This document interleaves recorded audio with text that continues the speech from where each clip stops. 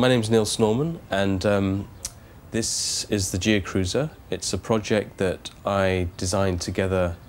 Well, it was commissioned by the Institute of Visual Culture in Cambridge, and I designed it in the spring of this year, 2001. We then went into production this summer, and it took about 3 months to build, with a grant from the Arts Council of Great Britain. It's a Volvo coach, B10 coach, that has been redesigned so that the first third is a reading room. On board we have a solar-powered laptop, which has a remote internet connection. We have 2 different seating areas, which we also hold presentations in. We've been touring since September around Europe, and every time we stop at a location, we then have a public presentation by people, local people, about alternative energy or about topics that are to do with the library of the bus. My main concern for the GeoCruiser is the idea of a public sculpture is maintained within a public space. A lot of people read it as if it's an eco-bus or it's a educational schools vehicle. Nils, would you like to explain something about the coach? Well, this coach is a specially designed coach. And it is all of these things, but those are only layers. And it's for me, the main overriding concern is that it's seen as a form of public sculpture. I have done it before with a bicycle a bicycle trailer, which is the same model. It's a mobile library with a Xerox machine and solar panel, with almost the same books, but a smaller selection on the back of a bike. It also has a weather station, and this functioned in a very similar way to the GeoCruiser, but the GeoCruiser enables us, or me, to develop a larger library, a greenhouse, the possible use of biodiesel, wind energy. So it allows to develop the whole idea in a much greater way. This is the solar system. This whole first third of the bus is solar panelled, and we have a 24-volt array on the roof, which goes into a battery bank that we have below the floor here. This then comes into this converter through the controller, and then that powers our Xerox machine. And the Xerox machine and the lights and the laptop. I usually try and find out who is going to be interested or who is curious enough to develop a longer conversation or a more in-depth conversation. And once I've established who those people are when I'm on board, then I usually get into a larger conversation with them about public sculpture and so on. But usually a lot of people just come in and come out, and I don't think it would be necessary for me to sort of develop any conversation really on a larger level without being too imposing on their sort of private space. I haven't necessarily seen an immediate effect from the bus. There are people who have become very interested in the topics, the content of the bus, and that has been quite encouraging, because their reactions have been very extremely optimistic and very quite happy that this thing has suddenly arrived at their doorstep, because it's offered them certain pockets of information that they didn't necessarily know about and were unaware of. For example, how you can actually take your own diesel engine and pour in vegetable oil. That was something unknown to a lot of people, and that could possibly have a sort of changing effect. I don't necessarily see myself as a kind of eco-person. I just see myself as a person trying to think of alternative solutions to a system that is kind of quite rigid, that we have to live within. And And we can't live outside of that, but maybe we could think of ways of kind of somehow subvert that from this sort of inside position that all of us are in. And now it miraculously doesn't spin.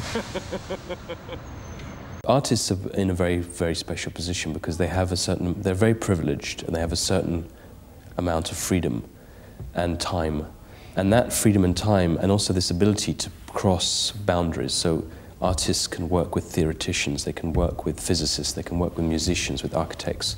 But physicists and musicians can't necessarily work with these other people. It's only from what I've experienced and what I've seen, it's only artists who can actually move between all these different people. And I think that actually gives them an incredible amount of power. And working on these micro levels where your frontier basically is your block, that for me is really an important idea because it's about basically taking politics down to an incredibly small scale and starting from your own back garden and then just sort of trying to either push the frontiers or trying to change them slightly from this very micro point. This is the library area, and the books in the library consist of gardening books, books on alternative energy, books on DIY culture, books on experimental city design, urbanism, city gentrification, and experimental design in general regarding urbanism. But my idea within the public realm is that it's a propaganda vehicle. One of the things I was interested in doing is take up these past models that had kind of not worked and try and restart them again.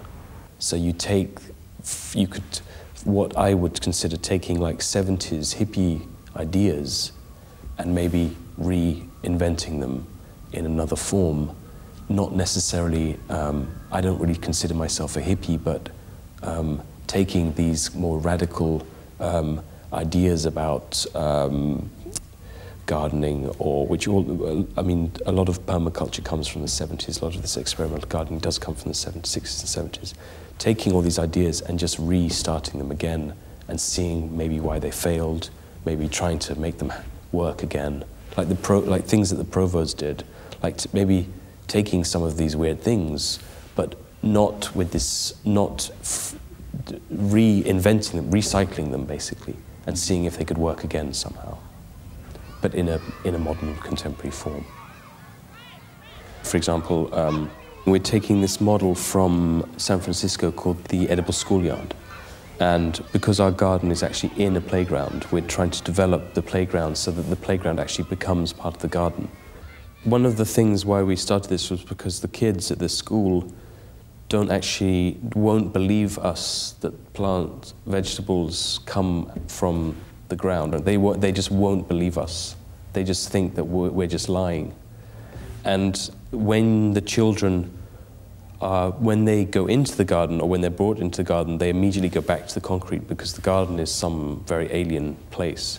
And so that kind of their alienation to nature and where their food comes from was very important to us, especially in England, where things like farming have been completely sort of exploded open and is in total crisis now. This is the back third of the coach, and this part of the coach has been redesigned into a mobile greenhouse as an experiment to see whether plants can survive under mobile conditions. Biology does seem to be becoming more and more of an interesting topic to me as I develop these projects, because it has so many linking facets, farming and fuel consumption. They're so heavily linked to biology that it's, for me, a very interesting topic to try and delve into deeper. And this is our worm bin.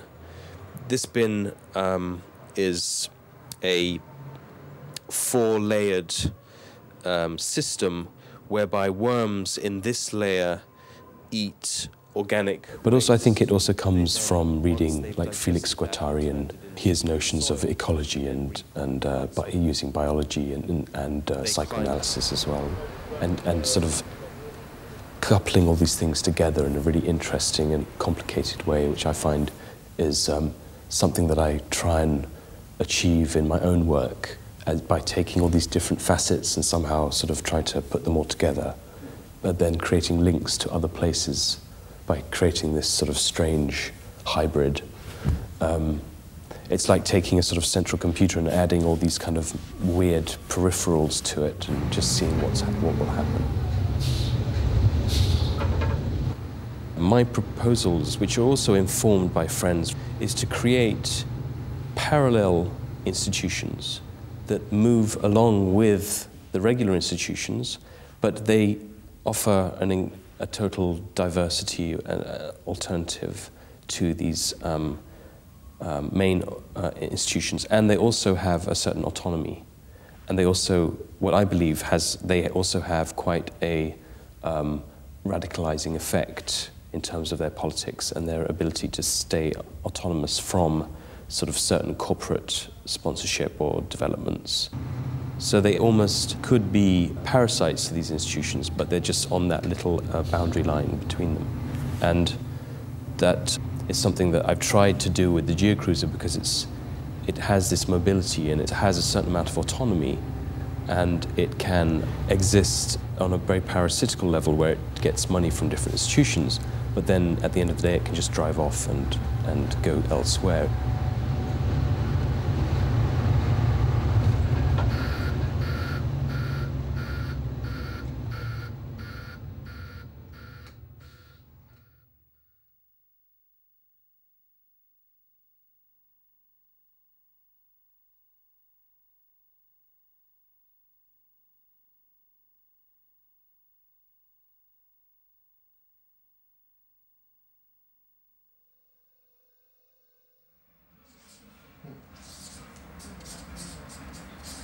We hebben een eerste project gedaan, dus we hebben gezamenlijk een gordijn ontworpen en daar komen hele grote bloemen in voor. En dat is ons zo goed bevallen dat in het tweede project, wat feitelijk nu zijn begin heeft, ook bloemen een centrale rol spelen. Bloemen zijn hele goede voorbeelden om relaties aan te geven. Dus daarmee is er in beginsel een situatie ontstaan waarbij je een pracht van kleur en vorm en ideeën kunt kijken. Op zo'n manier vormgegeven dat het direct tot de verbeelding spreekt. Bloemen zijn gewoon een heel mooie manier om iets aan te bieden, om iets te laten zien. En ook om te laten zien hoe dingen met elkaar te maken hebben. De knop met de steel, met de bladeren, de manier hoe ze kleur hebben. En ik denk dat bloemen op die manier iets waren waar wij heel veel mee uit konden drukken. Zowel, laten we zeggen, liefde als wat empirisch onderzoek naar relatie.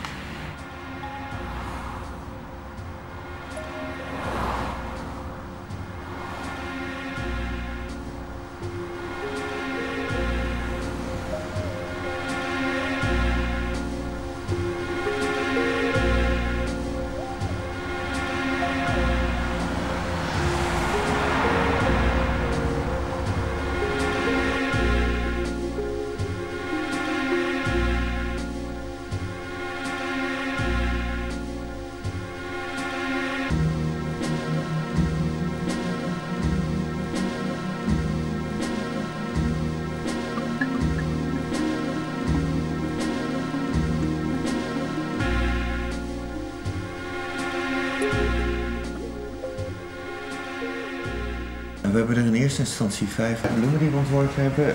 De eerste gaat over oudere mensen en technologie.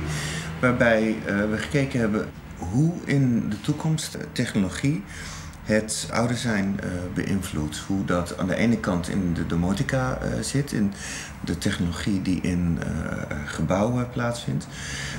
Aan de andere kant merk je bijvoorbeeld dat ouderen een zekere omhelzing hebben voor internettechnologie, allemaal nieuwe dingen. En dat technologie heel erg helpt om langer actief te blijven. We kijken naar de kunstenaars. In het geval van Willem de Koning is er een tijdje een hele discussie geweest over. Op het moment dat hij zijn schilderijen maakte, die hij meest recentelijk gemaakt heeft, waarbij familieleden ook aangeven dat er sprake is van de dementie. Men niet meer weet hoe dat nou precies gaat met de waarde van die schilderijen. Zo is er ook een beeldend kunstenaar die zijn hele leven geborduurd heeft en nu zo aan het borduren is dat hij zijn eigen cocon, zijn eigen huis aan het borduren is.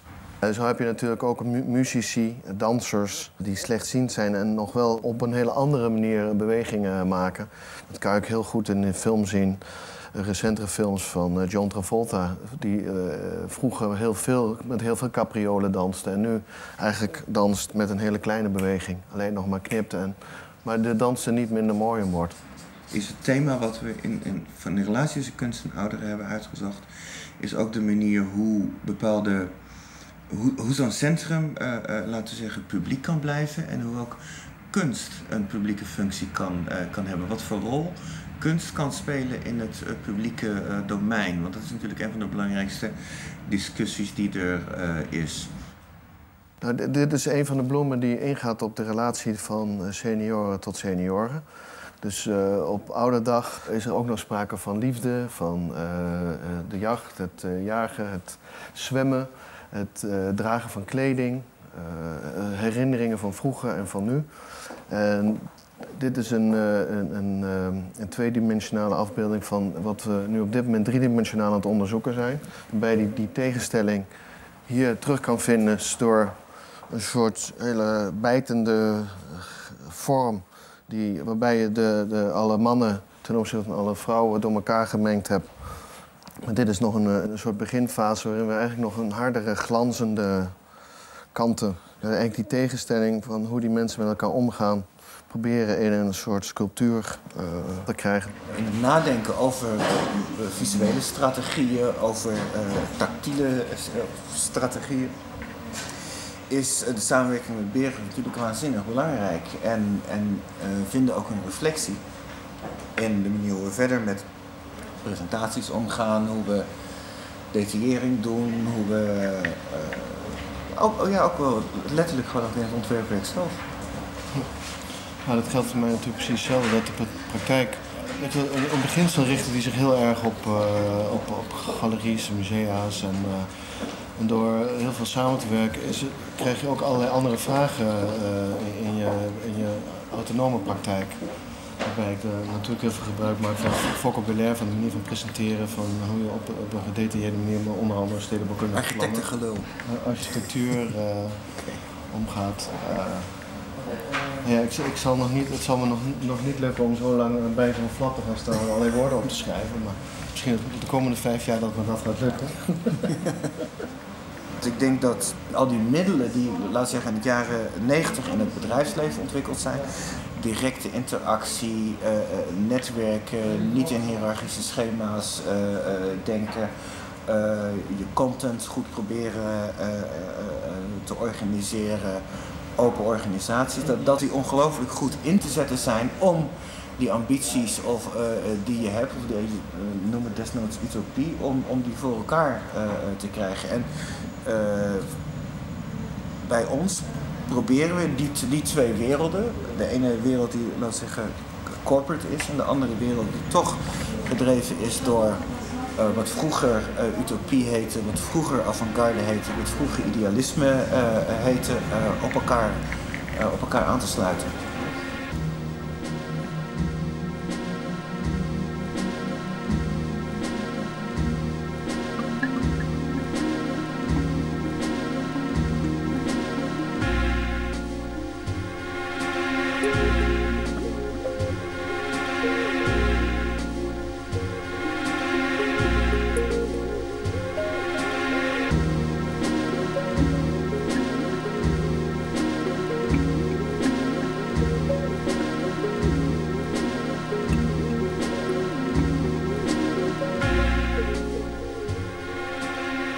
Dit is dat centrum waarin je kan zien hoe heden ten dagen seniorenarchitectuur overwegend bestaat in Nederland.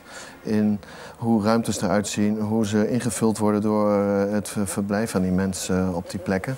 Met meubilair, met hobby's en inrichtingen van gangen, keukens, hallen, entreehallen. Beginnen van huisjes, weer een stukken gang.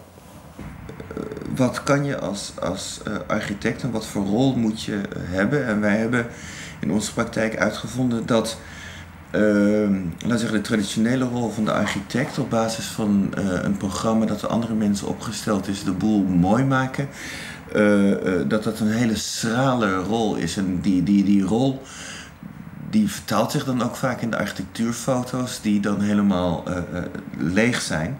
Terwijl wij zeggen van in onze praktijken willen we een veel grotere betrokkenheid met de mensen voor wie je bouwt, de hele organisatorisch kader waarin je werkt, de verschijning van architectuur in de stad en de soort levendigheid en sociale aspecten en de interactieve aspecten die daarbij horen. Het centrum is feitelijk, hoe zien wij de architectuur waar veel senioren mensen in wonen? En die wordt in die kern geplaatst omdat je daarmee accent legt op van hoe die situatie op dit moment eruit ziet. Die grote foto eromheen, die laat het eigenlijk zien hoe het in de media, hoe het in alle kunstboeken, hoe het in alle architectuurboeken getoond wordt. En het is in die bloemvorm zo samengevat dat het niet elkaar bekritiseert, maar dat je die dingen ten opzichte van elkaar kan zien. Waarbij je door die bloem eigenlijk het niet een soort negativiteit, dat je niet die kritiek centraal laat staan, maar dat je het al bijna zeg maar, in een hele mooie vorm die beide problemen laat zien. Dat je het niet problematiseert, maar dat het als beeld helder maakt uit hoe je eigenlijk die twee dingen tegenkomt. En wat je dan zou verwachten als volgende stap. Maar het beeld moet zeg maar, zo goed samengesteld zijn dat het niet vanuit die kritiek besproken wordt, maar dat het beeld een ding is wat op zichzelf staat. En dat je die verschillende aspecten daaruit zou kunnen analyseren. Want die mensen die zeg maar, centraal in die bloem staan, die leven zeg maar, onder die bijna deprimerende omstandigheden. Tenminste, ik vind het niet zo rooskleurig, het gedachtegang dat ik later in zo'n situatie zou moeten leven. Maar ja, op dit moment leven die mensen wel allemaal in zo'n situatie. Je wilt niet die mensen daarmee direct confronteren, omdat je daarmee hun huidige situatie alleen maar verergert. Een van de elementen die ook in onze praktijk en de samenwerking heel belangrijk is dat je probeert dat dingen effect hebben, dat ze de realiteit ingaan, dat het niet gaat om de diepere verhalen of betekenissen erachter, maar gewoon dat het op een bepaalde manier actie georiënteerd is. En terwijl er natuurlijk een zekere mate van reflectiviteit in het werk zit, is het vooral ook de soort directheid en de neiging om dingen meteen te willen maken en operationeel te maken die onze samenwerking voor mij in ieder geval heel bijzonder maakt. Zie je? Cool. Okay. Wow. Let's see. How does this open? For this I think we need scissors. Basis van een van de bloemen. De basis van een van de bloemen en technologie.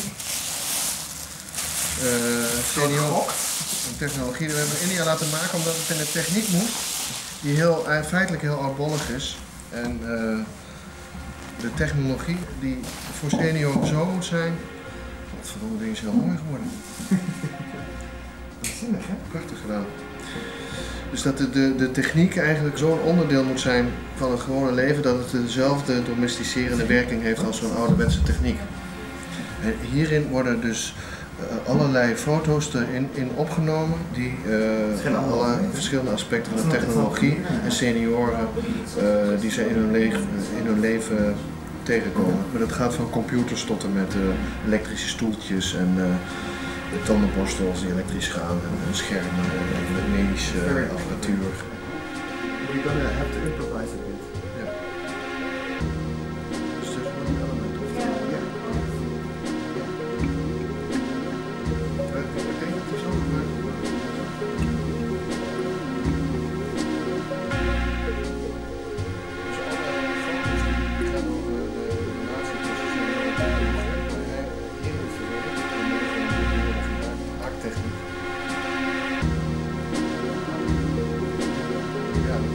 Let's make a plan.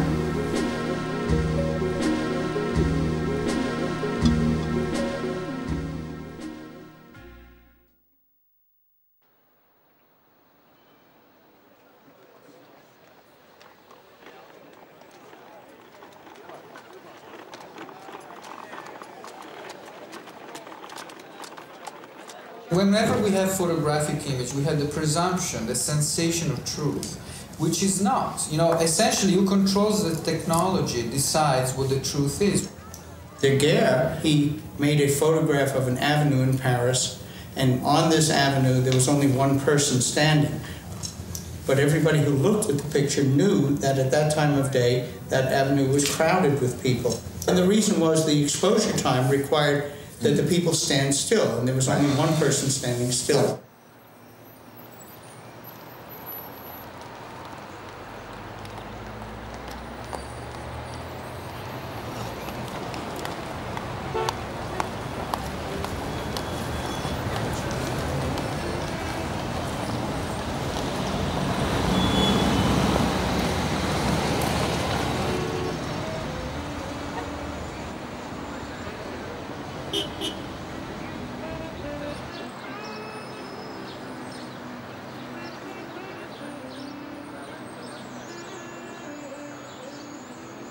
You have to recognize that perception is conditioned by what the knowing is in relationship to the being. If we can say that perception is actually the being the moment that you take it in. It's what you know that conditions what you see. It's what you read into this map that makes it interesting, or what you read into the painting or to the photograph. What you understand about the process of photography will determine whether you can understand the truth that's given by this photograph where this guy is sitting there alone. That is a truth, but it's a truth that has to be understood in relationship to the process of making that image. We start really with the Cuban Missile Crisis, when Adlai Stevenson raised satellite images around at the Security Council and asserts that the United States has proof of Soviet missile installations. We continue to have this same standard, you know, which is basically, we have the proof, you can't see it, but you must believe that we have the proof because we're the experts. We got inspired sometime in the 80s by satellite, Earth monitoring satellites. 79. 79, okay. To look at hotspots on the globe and analyze what was really happening.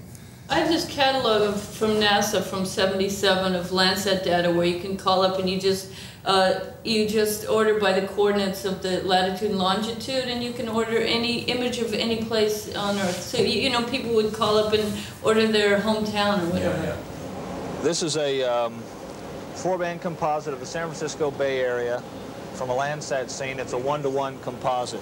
If you look at the area right along here, there are some refineries and holding tanks up in that area, petrochemicals and runoff and asphalt. Who had the idea of having the continuous TV network where you could see all over the Earth from satellites at all times? That was your idea. Now that was like this brilliant, really brilliant idea that the satellites could be used for peace by broadcasting all, you know, every bit of the Earth could be visible on TV channels to everybody in the world, so everybody would know what was going on. There is literally a waterfall of data coming down from outer space. It's constantly just coming in, and so little of it gets to the world. And if we could just find a way, I don't know how amongst us or some other people, to get this thing out so people can actually see desertification, see various forms of ecological damage, see whatever is going on, sprawl. And it's I must say, we have not succeeded at all, or at least not substantially. You're talking about OECD has not succeeded. Yeah, we as people with, I think none of us have succeeded in realizing our dream of this idea. We had hoped and expected that it would be widely available and freely available, and in fact, they claim now that it is available, but they have privatized it and they have placed it out of reach of almost all of the public, but only those with the financial means now have access to it, and that really restricts it to a very small group. It's definitely the time when we should, more than any other time, actually raise these questions. And I think that the point that George is making is really important, and that is, if nobody's allowed access to this data and nobody fights for the freedom to look at this data, then any picture can be labeled anything and be used by the government or anybody else to prove their point. The more people that know and understand the nature of satellite data and how it's read, the better chance we have to prevent things like this from determining policy, which we don't want. I think the Chernobyl story it's where that actually functioned beautifully. So the area which we just got done looking at is that right there. We want to go to the 5 components. So let's see this size where the plans are, then this would be, this is landmark. What was going on was that various government officials are getting, I think, hip to what we were doing with mass media, and getting worried about this. And so we knew it was more and more getting to be a race. Could we get the material first? And it worked out that people here in New York were able to get the data in Washington, but for a reason which I have yet to find out, we had to have apparently German scientific advisors there in the room working with the data. See, that is, some people are saying that's reactor number 1, or number 4, others are saying 4 is over the other. What then happened is the data was supposed to be sent immediately over to Munich to be processed by Dr. Haydn, who is a very good scientist in Munich at his own company. And Joan had already had experience with them, well, basically it just wasn't coming, and wasn't coming, and wasn't coming. And all the media deadlines were not being met. And it was staying in Washington being disinformed. When we finally, what happened as a result of that is all the official information was that there was a cloud of smoke. And there was only one reactor. So. Wait. This is the natural color. And this looks like it's smoke and shadow. And the reason why, that is a second reactor. What is the direction of the smoke? What is it? Is that southwest? Is this? That would be southwest. Oh, that's, well, that, you can get this picture taken. 9:30 to 10 o'clock. You already had one tape, so you saw, on that one tape you could see this black line. And so in order to prove that it wasn't smoke, we needed another tape from the second pass 2 weeks later. If that was still there, it would prove Peter's theory. So I was living in Hamburg at the time, and I hadn't spoken to Peter in probably 3 years, and he phoned me up and said, will you fly up to Sweden and get it? So I went up there and picked up a tape from this Badimage, brought it down to Munich, and met him there, and we went and processed it, and the streak was still there. So Peter's theory about the groundswells, we had the ability to prove it. I would have to say that the main virtue you need in the satellite business is honesty, and just persistence.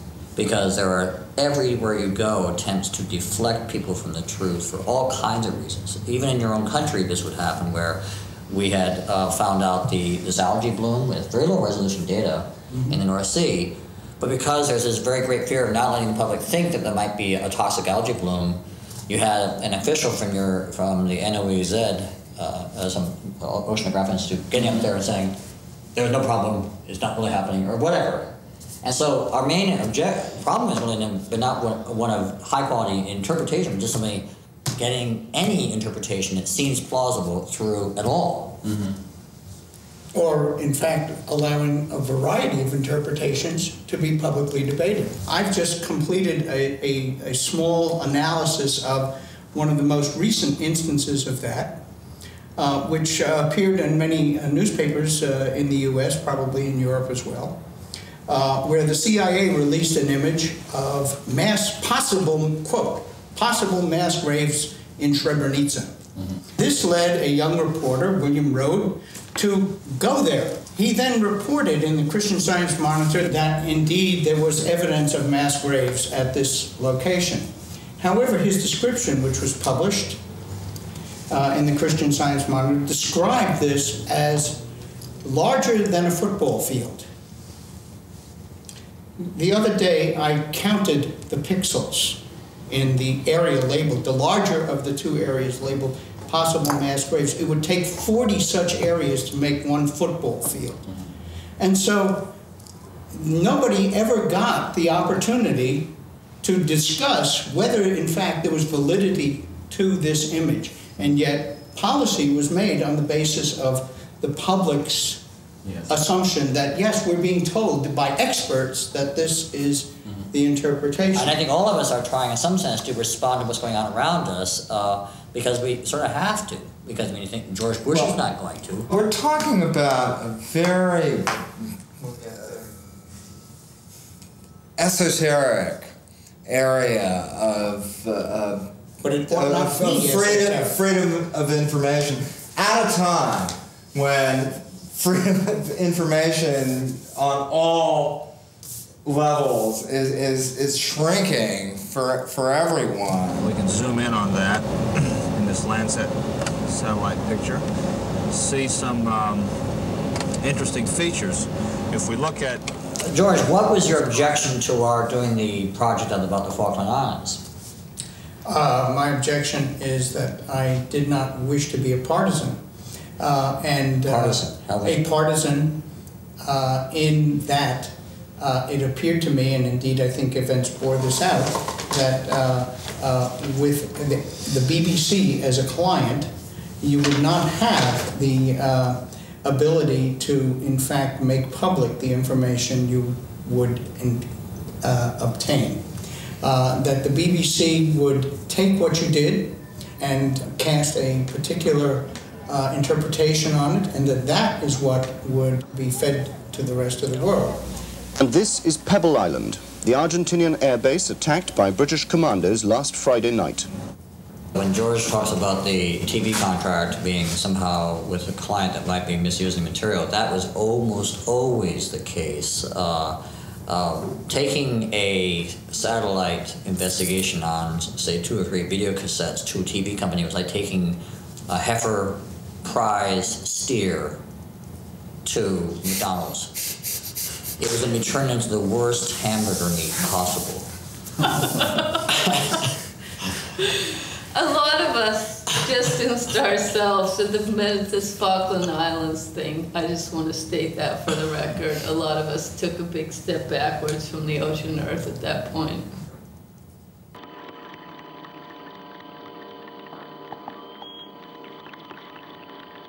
The idea was that we get the data. And then show what? There, and then we give it away. We use it. Everybody uses it. Right? We all agree with that. So how do you propose to do that now? We have a chance? I don't know. Get us the data.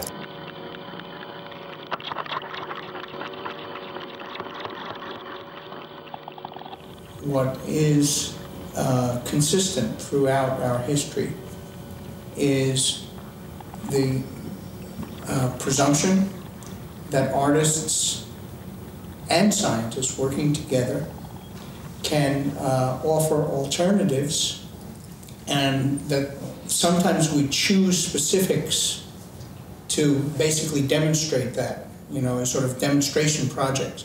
But it could very well be that 2 years from now, our focus in some way has changed on the assumption that we have made our point about that. I think in some ways we have made our point about the observation of the Earth. And I would say that the fact that we have put the idea out there and that it has become part of the general discourse is I think, one of the things that we and people like us have contributed. I second that, because working with Peter, I realized that in fact that's not a new idea at all. It happened in the Renaissance, it happened at different times in history, and we're just, in a way, trying to bring it back. Okay, how about the area between the airport and the Israeli positions? Is there anything else going on that we can, with this kind of resolution, that we can find? Maybe going now to the right, to the east.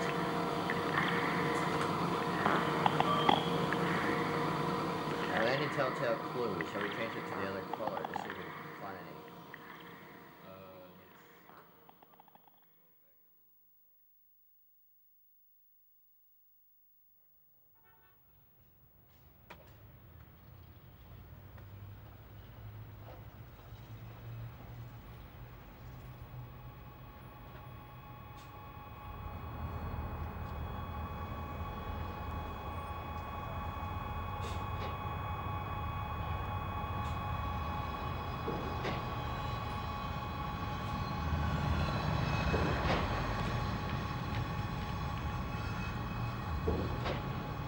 The story of Detroit is not very well known. It's kind of exists as some kind of a mythical space, surrounded with music, the Motown to house music now, the mythology of the automobile industry, the mythology of that it being the murder city at one point from being a motor city. It's a dark, dangerous space that is scary. At the same time, it has a kind of adventure, factor, fear factor, if you will, like a television show, But as you drive, as you walk, and you see these buildings that are burned and empty, it starts to talk to you and say, look, you're an architect. Can you do something about me? I'm here, and I want to be functional again. And what's your idea? It starts to really speak to you in a way that you could only think about the possibilities.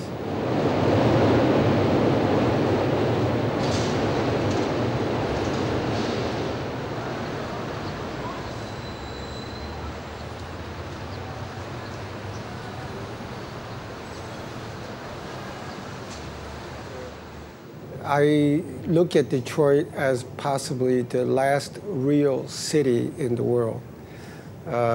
We see desertifications that are occurring in the generic cities of the developing countries. The franchise stores and economies have moved in, taking over small urban spaces and shops that used to predominate the city. It's all about particular image building. It's a set of illusions that are being constructed through architecture in many ways, right? So architecture is becoming much, much more as a media industry as opposed to a spatial, functional industry than ever before, right? Now in Detroit, none of those things exist. And what you see is only the reality of history, of what happened in the last 50 years and even before, of course, about the city. Suddenly, you look at architecture very differently, They're no longer just an entity of functions and commercial values. It became, for me, the most fascinating and central place to reconsider the whole urban theory. And that, I assumed, would not come from the architects themselves, the industry of architecture, but it has to come from outside. None of these ideas about the future of the area are any ideas of my own. They're all comprised of fragments and stories and ideas from the people who lives there, who have been living there for a long time. My tactic was very much the kind of ghetto style, if you will, which is to walk around the street and meet some strangers and start, talking with them, getting to know them, begin to make friends and listen to their stories. Yeah. And I think that what I realized that is something about the story of Detroit that they tell you is real stories, that it is not something that they have imagined, but it's something they have seen. And these stories have,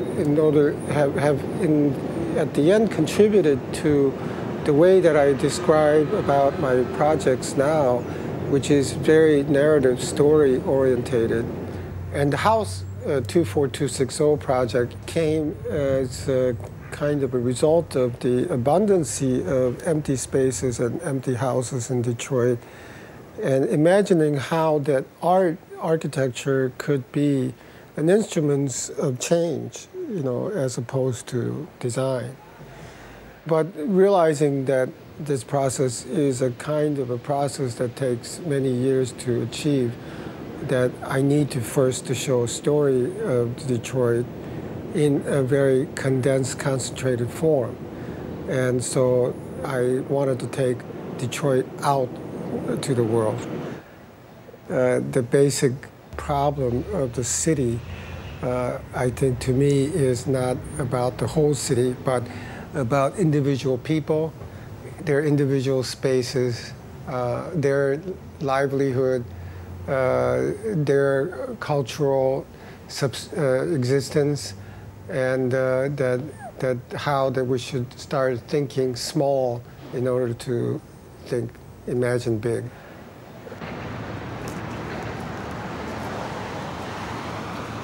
By the way, this building, the door was intact on this building just a year ago, because I know we filmed here.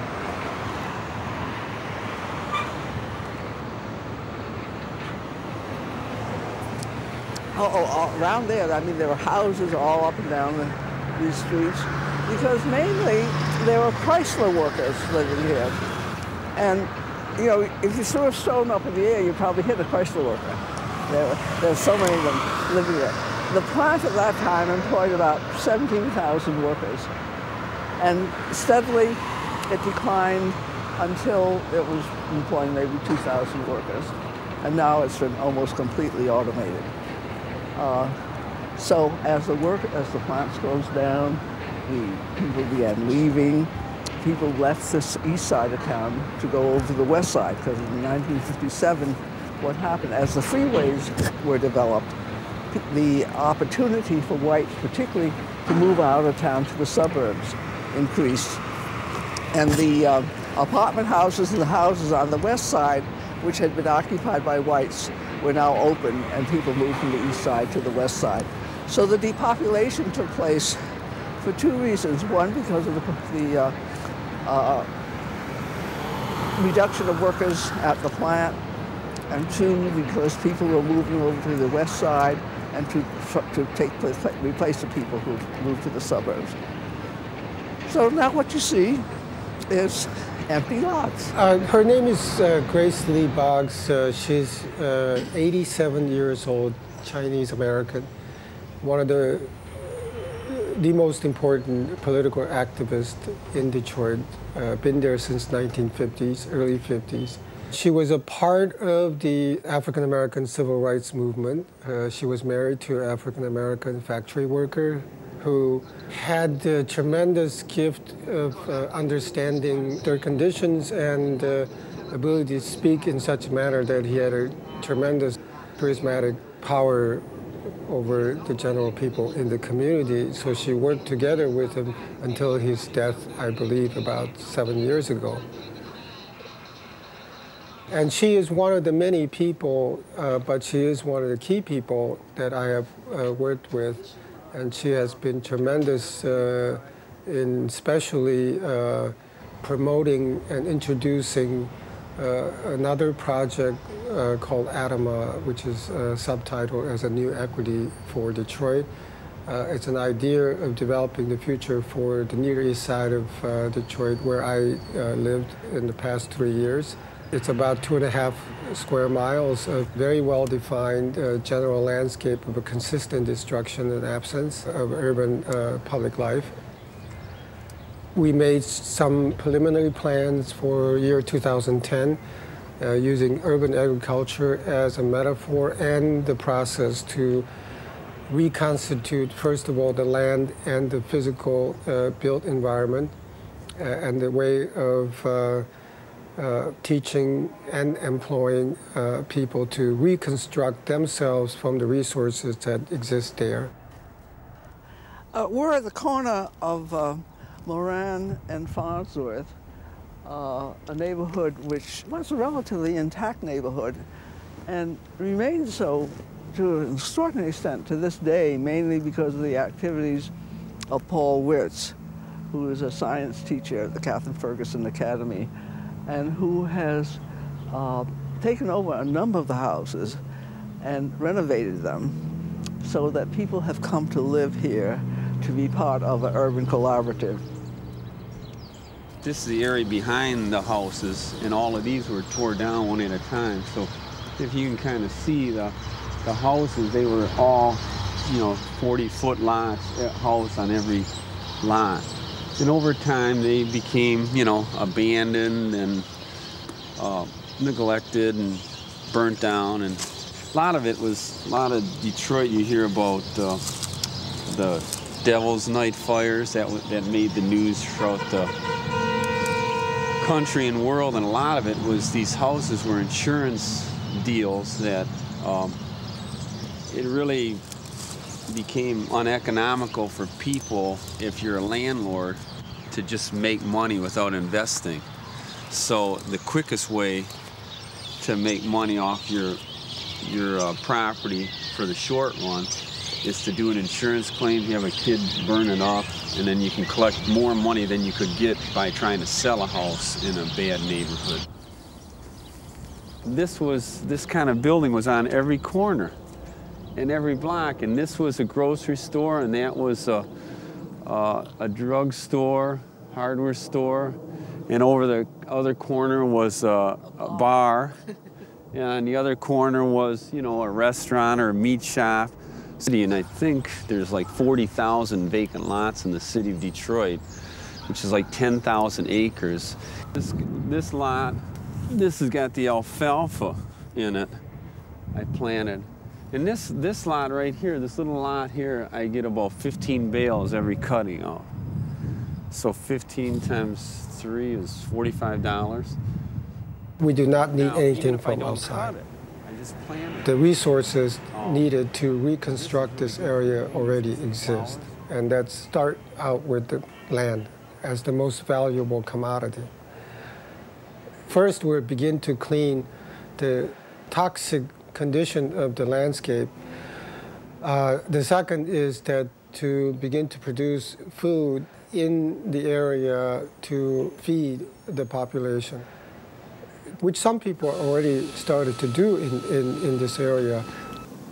I'm Maxine Turk Elam. My maiden name is Turk. And I'm from Alabama originally. I was born there. Everything you use, we planted.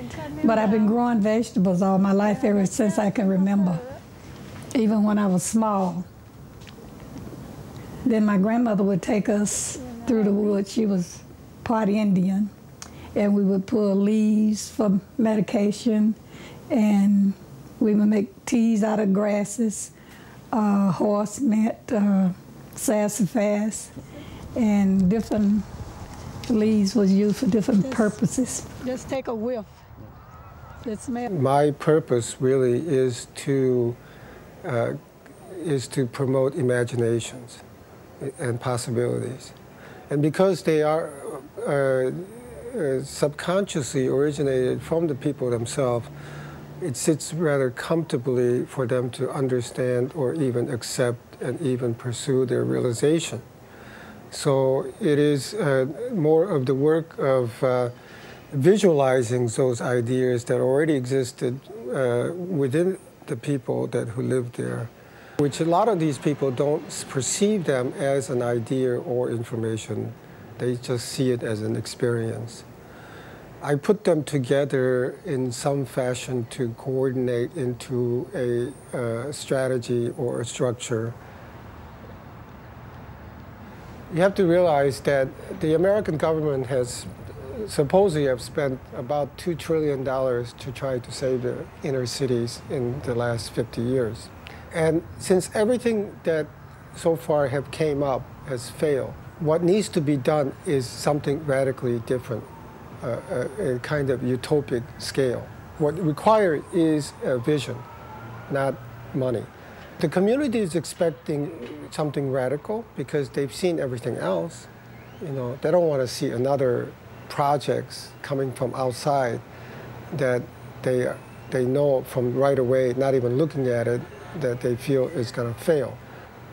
So I think that connection of the radical visions and utopia is already present there. And in fact, one of the economic strategies of this fictional utopia of Arama is that the land would be entirely owned by the community. There would be no private ownership. I'm sorry, it sounds somewhat similar to communist view, but it's not. It's more Native American view, because we're willing to let other people to come into the community However, we would not sell the land to them. We would offer the land as a service, that they are allowed to come into this community if they use the land in a productive manner. There's no ownership. It's all based on productive values. Right?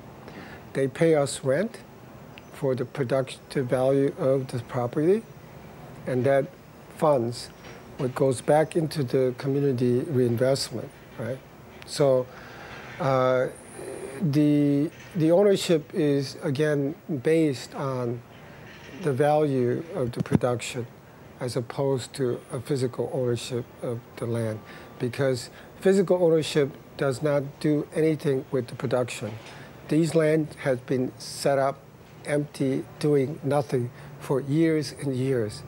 For our interest is not just own this land, but to turn it into a productive land. We live here, this is our land, and we're going to take this control, right? So it's like back into the wild, wild west, right? Who claims this land? You know, it's like almost like a Native American story, right? It goes back to the beginning of the founding of Detroit. We're back in the same game. And now it is, I mean, Native Americans, the inner city people are becoming the Native Americans.